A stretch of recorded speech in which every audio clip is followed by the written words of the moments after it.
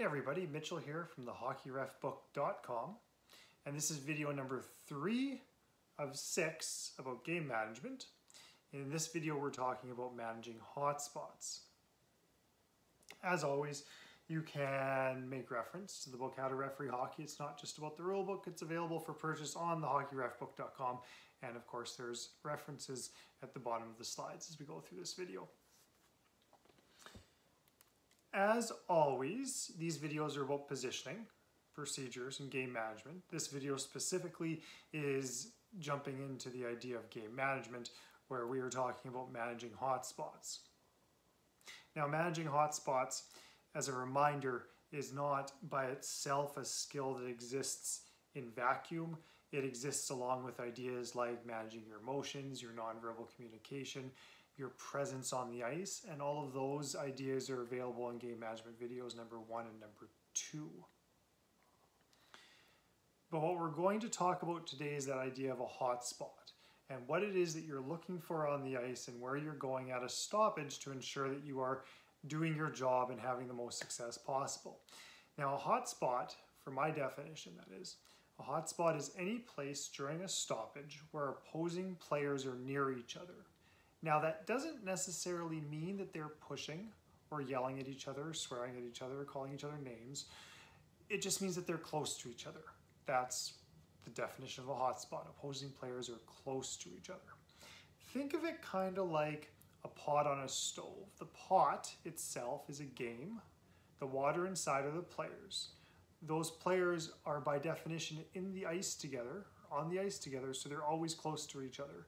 Sometimes closer than other times, but they're always in that same enclosed environment of the game.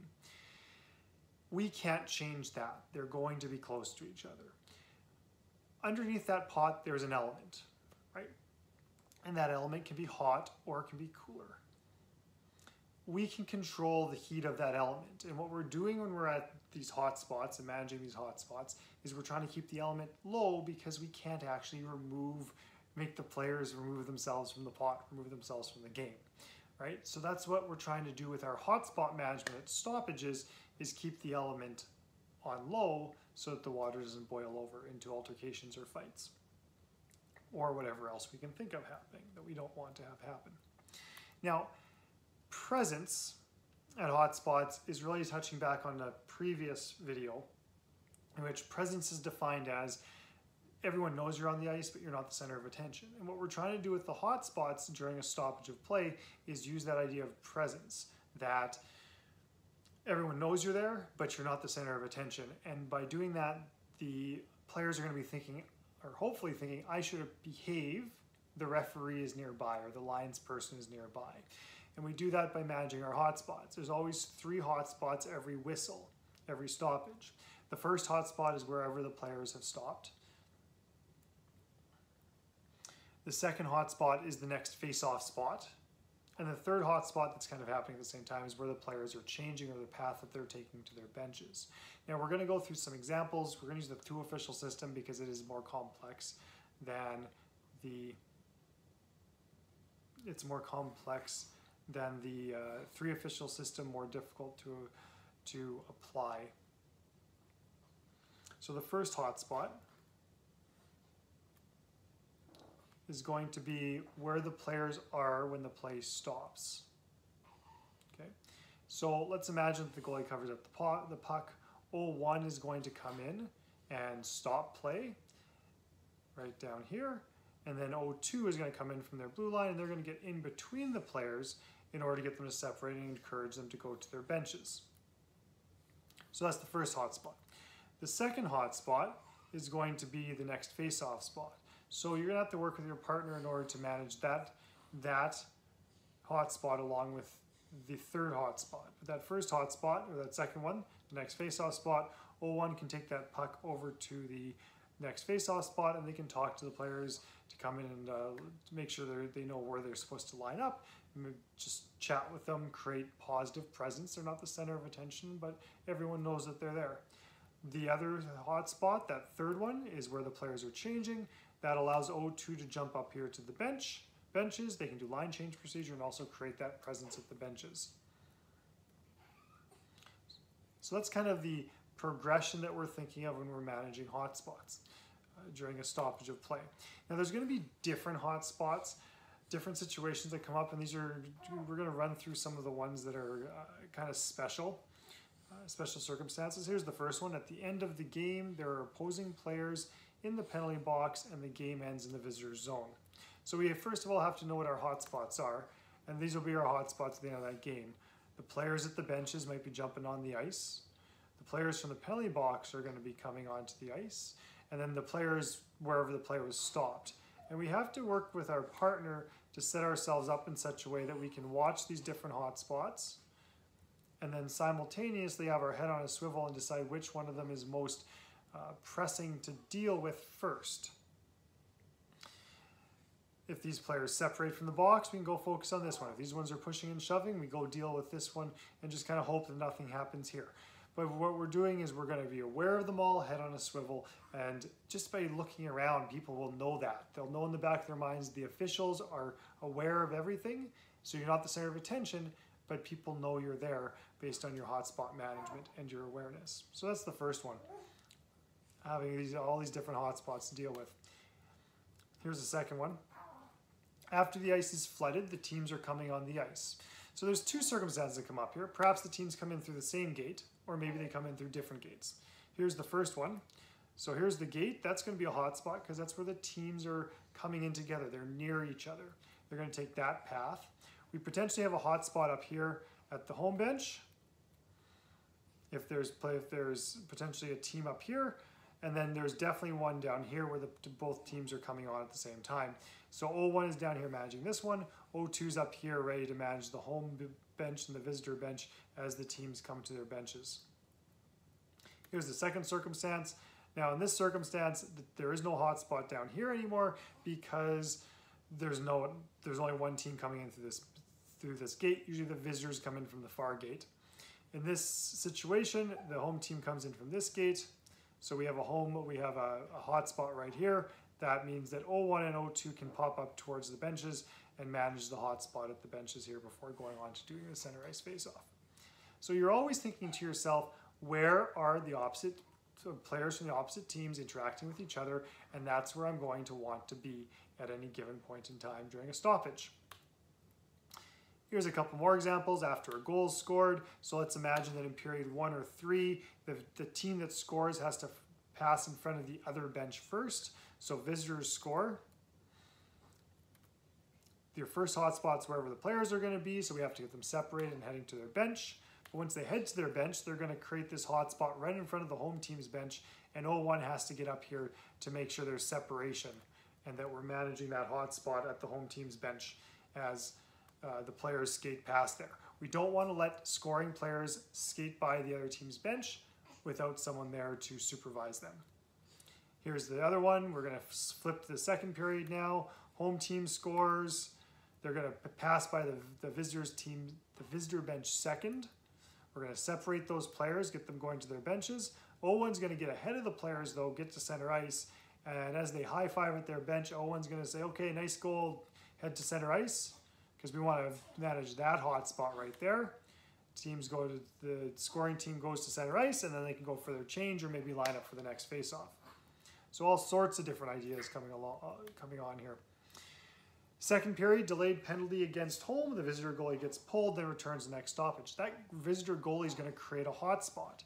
They're going to come back from their bench, and they're going to create that hot spot right here.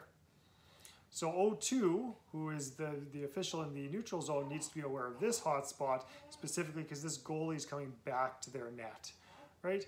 Always wondering where are the two teams going to be interacting or possibly interacting, and making sure that we're providing presence at those places. There is at least one penalty being called against both teams. So this is a complex situation that you're going to have to deal with. The first hotspot is going to be the players in the end zone. So wherever those players are, making sure they separate and head towards their own benches. Right? 0-1, of course, is going to have a penalty on delay, likely. Could be 0-2, but in this circumstance, 0-1. The players changing are going to be a hotspot because the players will separate and go to their benches. But we're also going to have this third hotspot here because we have to take two players to the box and they are together, which means that they're a hotspot. So O1 is going to take the 2 players to the box, right? O2 has to simultaneously manage these players at the bench and also being aware of any players that are still in the end zone. Once O1 has reported the penalty, they pop over here, and now they can take over the bench, and O2 can go end up deal with the end zone and the next face-off spot. And as you can see right here, we have O2 managing 2 hotspots. But once we get rid of this hotspot, O1 can pop down and then take over the benches, and O2 can go and manage the next face-off spot. And all that's left is the next face-off spot, and then we get those puck dropped, and we're off to the races.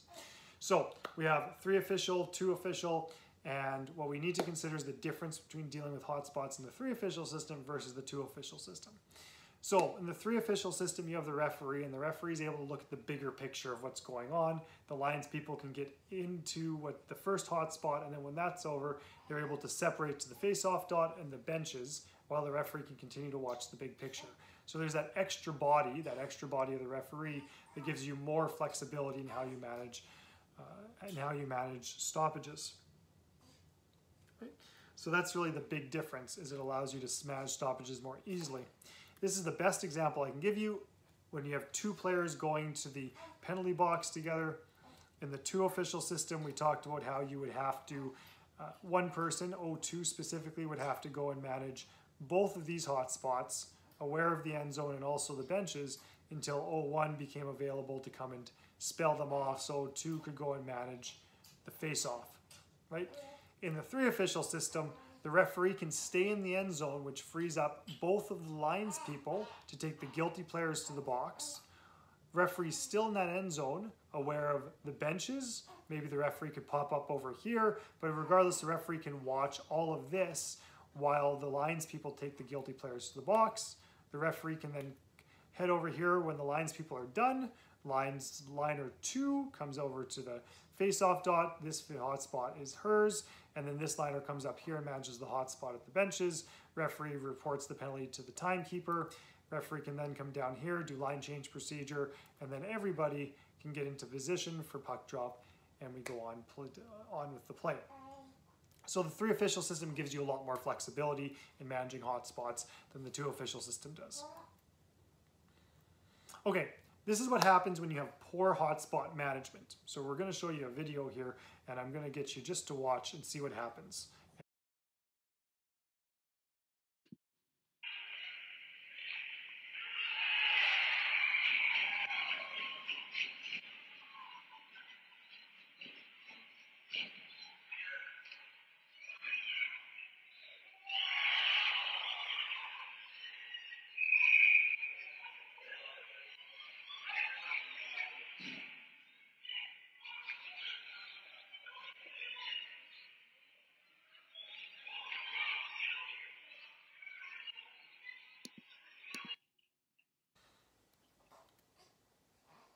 Let's watch it again.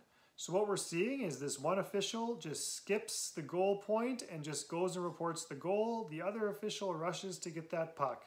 Nobody is managing the hotspot where the players are gathering. So this entire problem resulted because both officials focused too much on the puck and going to report the goal rather than dealing with the hotspot. Instead, first stay with the players until they separate. That would be the goalie with the goal scorer, right? And that would be hotspot 1. Then deal with the flyby of the players celebrating their benches. That would be hotspot 2.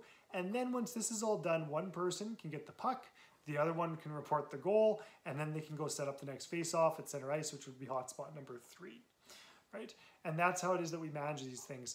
You deal with the players first, get them separated, and then move on to other tasks. And as we saw in this video, if you ignore your other tasks, then what's going to happen is, if you don't ignore your other tasks and you ignore the players instead, you're going to end up in a situation where no one is helping the players separate and bad things are going to happen, even in a young child's game. So this video has all about hotspots. We've talked about how to identify them, different types of hotspots, but the biggest thing about hotspots that I want you to remember is your first question is, where are players from opposite teams close to each other, I'm going to make sure that I'm covering and aware of those hotspots with good presence so that people know that I'm here, but I'm not the center of attention.